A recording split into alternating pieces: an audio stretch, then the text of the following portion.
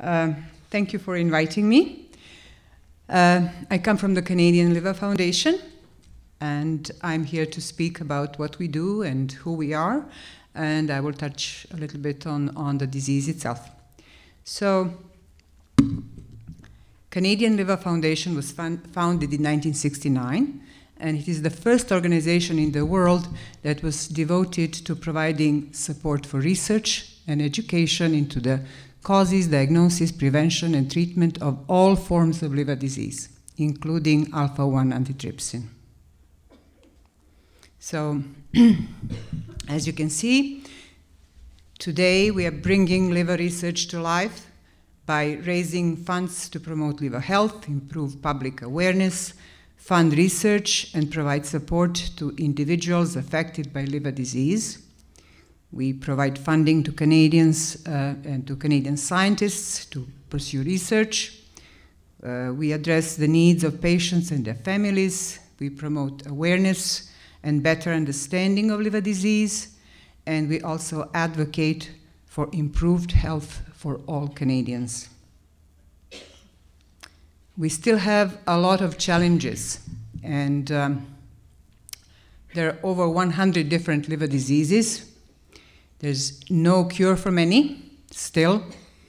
We have a huge problem. It is 1 in 4 Canadians. We estimate that it is 1 in 4 Canadians who have liver disease.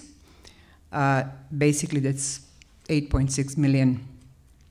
The majority of people who have liver disease today, they have fatty liver, viral hepatitis, autoimmune diseases, and then other, including alpha-1 antitrypsin. There are very few liver specialists. They're primarily located with university health hospitals who specialize in, who do research and who are affiliated with universities. Gastroenterology is the primary specialty, and hepatology is basically a subspecialty of gastroenterology. So very few doctors actually go and specialize in liver disease. And there's still a very huge stigma attached to liver disease. That is one of our biggest challenges, is stigma that is basically related to the issue of alcohol-related liver disease, injection drug use, other things that is still perceived as your fault disease. So, just to say a little bit, we already discussed this morning, but what is alpha-1 antitrypsin? It's a protein that is produced in the liver. It protects the lungs from enzymes produced by inflammatory cells, and these enzymes are aimed at killing bacteria that can cause damage to lung tissue if not controlled. So, it is a hereditary liver disease. It occurs in approximately 1 in 1,200 to 2,000 live births. Liver produces abnormal alpha-1 antitrypsin molecules, and these abnormal alpha-1 antitrypsin molecules, they get stuck in the liver, in liver cells, and this disturbs liver function and leads to liver disease. So, what is this alpha-1 antideficiency? I mean, I'm just going to repeat what you have heard this morning.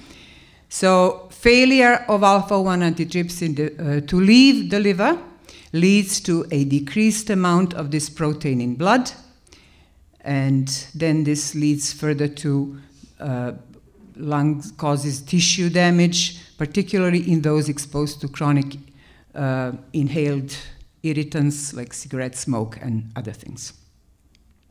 And most people develop significant lung disease in adulthood. So, risk of developing liver disease, 15% of alpha-1 antitrypsin deficiency will show signs of liver disease in childhood. Half of them will recover, but continue to be deficient, putting them at risk of future complications, including lung, liver, and skin disease. I apologize for the typo. I think I did send a corrected version, but it didn't make it. The remaining 50% will develop liver fibrosis and are at risk of cirrhosis and liver failure during childhood. And adults may also develop liver inflammation and liver damage. So, symptoms and signs of liver disease. So, as an infant, how it will present in childhood, and how the doctors can look for it.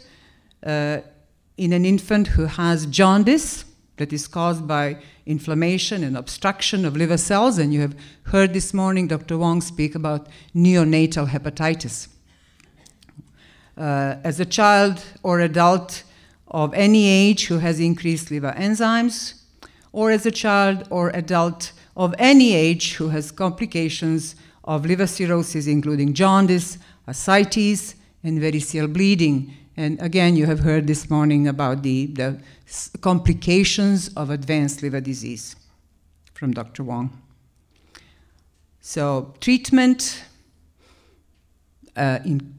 when liver disease develops, maintain liver function and prevent complications by good protein, energy, nutrition, vitamin supplementation, management of ascites, management of portal hypertension, and screening for varices. And in the extreme cases, when liver failure happens, then liver transplantation may be an indication and a way of treatment. I will skip this slide because you have heard about that this morning, so anyhow. What I want to also say about the Canadian Liver Foundation is that we do have public patient professional education. We have programs for patients, liver helpline in English, French, Cantonese, Mandarin, toll-free line, as most of you have. A local line, we have our liver.ca, which is our website. A lot of information, a lot of print materials. I have brought some of them for you here. We also organize liver health public forums, professional conferences for education. In the area of patient support and advocacy, we have a program called Living with Liver Disease. We have a patient support network. And in the area of advocacy, we also help with submissions to Health Canada and provincial drug plans, providing patient input and testimonials during the process of drug approval. In the area of liver research, we have funded a lot of research. We are the largest charitable funder of liver research in Canada, outside of government, outside of CIHR, the Canadian Institutes for Health Research. We have invested millions of dollars in liver research, including alpha-1 antitrypsin deficiency. We have annual grant program. We actually have competition every year for operating grants, graduate studentships, and summer studentships. And we also participate in many collaborative research projects in area of liver transplantation, viral hepatitis, and other diseases. I'm proud to say that at some point in time, every single liver doctor in Canada has been supported by us in the process and during their career. Liver helpline, it's a toll-free line. You can call us or you can email us with your questions. We provide these answers in several languages. We do receive about 100 phone and 70 emails per month. And we also train nursing students. We have nurses, volunteers, and also national office staff who respond to these inquiries. I want to say a little bit more about our Living with Liver Disease program. It was first launched in 1995. It is a structured program. These are facilitated monthly meetings from October to June. I have also brought some information about that if you're interested. open, anyone can attend, no cost, no need to sign in advance, and location is accessible by public transit. So the Toronto location is the North York Civic Center. There is actually a meeting on Monday, and it is going to be about nutrition and what constitutes good nutrition. It will be presented by a registered dietitian. So in this program, we invite guest speakers who are experts in their fields. So they talk about liver disease, about treatment, prevention, ABCs of viral hepatitis, healthy eating, how to keep positive, how to include some physical activity in your life. We also talk about complementary therapies, even though we do not endorse any. Liver is very vulnerable to injury, so it's very important actually if you're taking any alternative therapies, to talk to a doctor about that. But we always provide an overview of what is alternative therapy, because there's a huge interest in this area.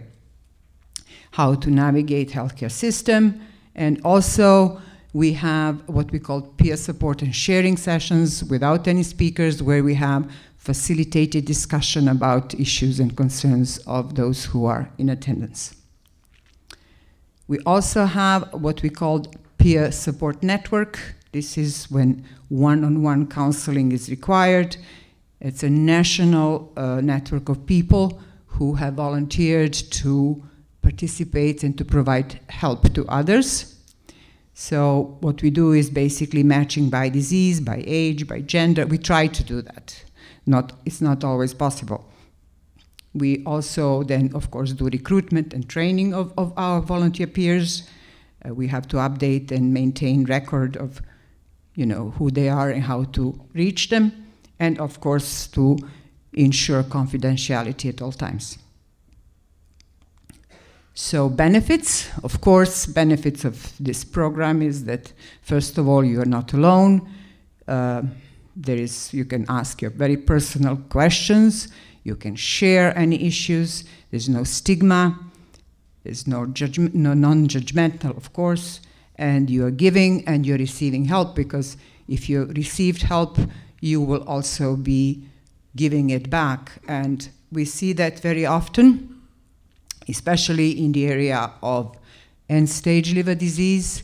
Most of our counseling and request for support comes from people who are at the end stage of liver disease and require very, very special care. And very often we hear that there's no help in hospitals, because they're released. They cannot be in hospitals. They come home, and then their family members need to take care of them. And that concludes my presentation. So thank you very much.